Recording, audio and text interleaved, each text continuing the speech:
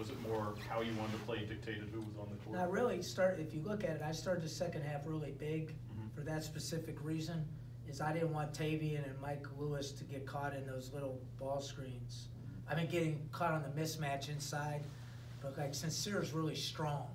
So like he can play from in front, like he's a 285-pound bench presser, so he's strong as an ox. So that's why I went Frankie and Eric to start the second half. And I thought they played better in the first half as well. And then I knew that Lamar could give me a little pop, but down the stretch I just decided to play Tavian because he's a good on-the-ball defender, he's quick, and he can make shots. And we just told our guys when he was involved in the ball screen, just hedge that one. You know, just help on that one. Don't take the switch because we don't need his little butt in the post on those big guys.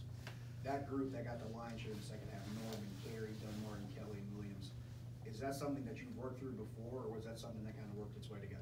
Not just kind of happened. I thought they played well, so I stuck with it.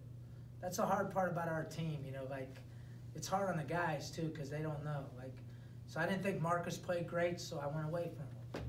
Like, I don't really like that, but same with Mike Lewis. I didn't think it was.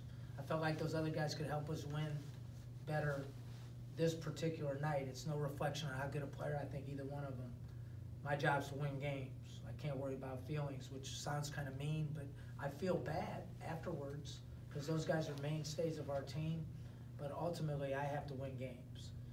And I felt like Lamar and Sin and Eric and that group was better at this particular night.